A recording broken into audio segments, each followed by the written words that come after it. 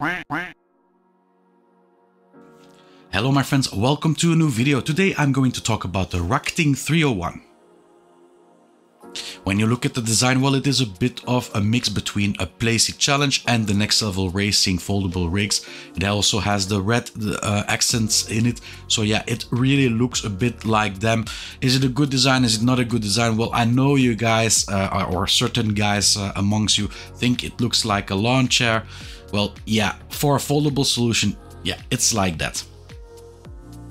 So for configuration, there is a lot to say. You have the pedal base, which can be slid further or closer, 30 centimeter approximately that you have here.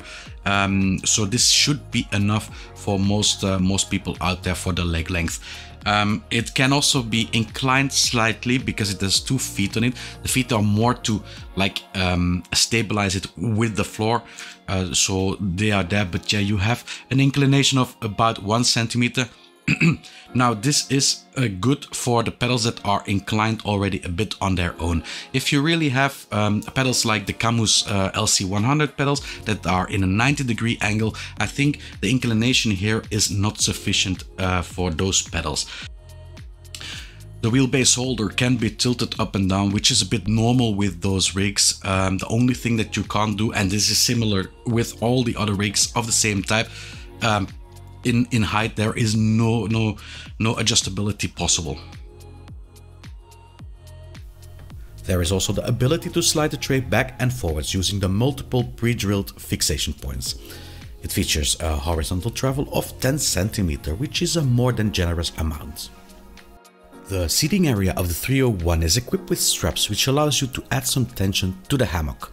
This allows you to sit a bit higher or lower, but is also used to regulate the ergonomical fitting of the backrest to your back.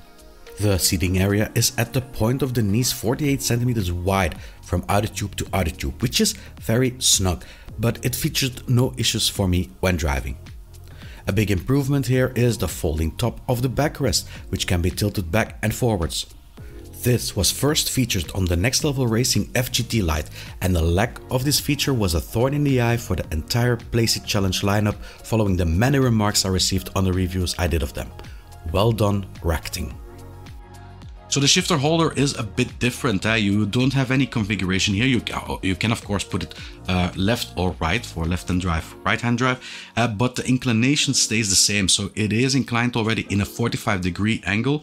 Now, when I first saw it, I thought it would be an issue, but once I started working with it, I noticed that it is just a matter of getting used to it, and it works just fine like this too. For configuration, it is always difficult to find a good seating position, especially in these types of seats.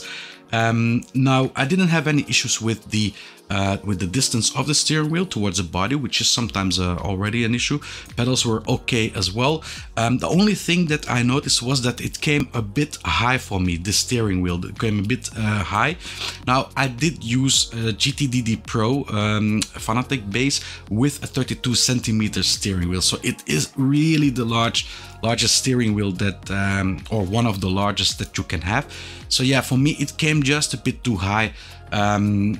Now this will always be an issue. I mean, with these types of seat where you cannot adjust the height, yeah, you have to choose, and you take the median. And if you take a normal steering wheel, let's say a Thrustmaster T300 with a normal 28 centimeter steering wheel, then it will be just fine. It's just with the steering wheel and the base that I had, for me it came a bit too high. Compatibility for the wheelbase holder is also very good. I tested it with the Fanatec, I tested it with the Moza, but it also supports simrig, it also supports Thrustmaster, Logitech. So yeah, it is really, it offers compatibility for all the mainstream manufacturers of wheelbases out there. Pedals, the same thing. I mounted the Fanatec CSL pedals on it, which is normally, it is already a task with certain brands, but I had no issues here. So I think they really did their homework when it comes to the compatibility for the wheelbase and the pedals. For build quality, there's nothing really out of the ordinary. If I have to make a few remarks, it would be that the suede fabric that they use for the seating area, well, there's a lot of wrinkles in it, and aesthetically it is not that top, but it is sturdy. It is padded also, which I really could appreciate. Something else would be the paint, and yeah, that's a bit of a downside. So it scratches also very easily. I have it now. It was new when I had it, and yeah, there are quite a few scratches in it already from configuring it. The paint, it feels very smooth, but yeah, scratches will appear on it when you configure it. A last thing that I want to mention for build quality would be the folding mechanism. So there is a special folding mechanism here. When we look at the Place Challenge X, it has like the hub, and the same for the Next Level Racing GT Like. They have the hubs to keep the feet into position. Here it is different, and at first I really thought I would demolish it directly. I saw a video of RacGTing online about with somebody that just dropped into the chair and it survived without any issues. So I did the same thing, but with my corpus, which is a bit more mass behind it. I was a bit afraid, but I did it anyway a few times, dropped in it, and I was surprised that it still held. It's a very sturdy mechanism that they implemented. It doesn't look like that, but it is. So that is very good. It's also very good for the foldability. Very easy. So that's something in build quality that I can really appreciate too. Perhaps one point of criticism on the folding system: the little foot that comes in to stabilize the structure when you flip open the wheelbase holder. Well, you need to take out completely the bolt, realign it, and then close it up again. It works as is, but the mechanism itself is crude and could use some refinement. The red screws on the pedal base holder are made out of plastic and hold the pedals into place by just screwing it tight against the frame. There are no pre-drilled holes or bumps foreseen to give it a bit of extra grip.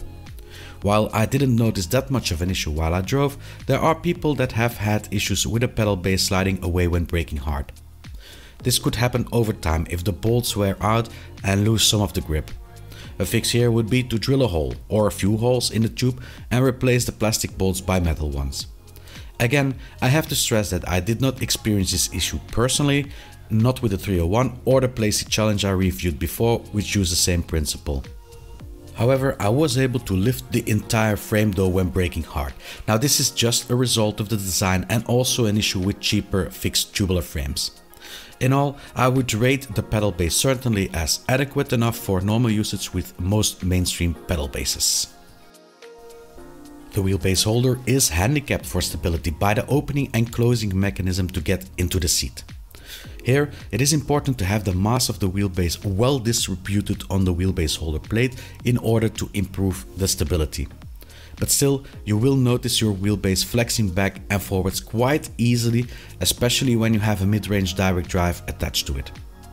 Now, as always, flex is something very subjective. Some people are allergic to it, others are so drawn into the immersion of the game that they don't mind it that much. For me personally, I find it to be distracting somewhat, and I would mark this as a point of attention for the next iteration of the 301. So footprint is one of my favorite topics for this seat. It doesn't take a lot of space. Length 150 cm by 72 cm with the shifter holder on it. And then when it is folded in, you get it to 34 cm in length. 72 centimeters in width, which is the same, and 120 centimeters in height. This is with the material attached to it. So this is really, I still need to compare it to the Place Challenge X, but this is really one of the most, if not the most efficient when it comes to space and folding. Features, of course, foldability, it works like a dream. So in a matter of seconds you can race, and in a matter of seconds you can fold it up and put it back in storage. This is something that is really important, and this is something that I really had issues with for example the Next Level Racing GT Lite. This is why I dislike that chair so much, because of the it takes so long to fold out and fold back in. So very, very good feature here for the 301. There is also a shifter holder included. There is cable attachment, and not the boring black ones, but red ones. The accent color red is included with it. It also has the attachment for your material included. So you have the bolts for your wheelbase and your pedals, your shifter. It is all in it. So this makes it a very complete package once again for the 301. Options, we can be very short. There are no specific options for this chair, no display stands or whatever at this moment available for this chair. With a price of $201.95, it is about the same price as a Playseat Challenge. Shipment costs will have to be included also, but they have warehouses in the US, Canada, Japan, UK and Europe. So normally the shipping prices for this rig will also be very reasonable. I would say if you watch the best sim rigs of 2024, the video that I made, I said that the Playseat Challenge X was the best foldable system. I said the Playseat Challenge Classic, the black one, is the best bang for buck one. Now, we had some issues with, there's still a lot of innovation that can be done in this segment. With Next Level Racing turning in circles and Playseat moving at a snail's pace when it comes to innovation for the foldable rigs, there are opportunities for brands like RacGTing to capture a piece of this large market with some improvements of the existing concepts. The fixation of the pedals is certainly a big plus, as is the folding mechanism of the legs and the tilting upper part of the backrest. Combine this with a complete package, a ridiculously easy deployment and configuration, with on top of that efficient storage capabilities, and you have a very worthy challenger for the standard in its class for the moment, the Playseat Challenge X.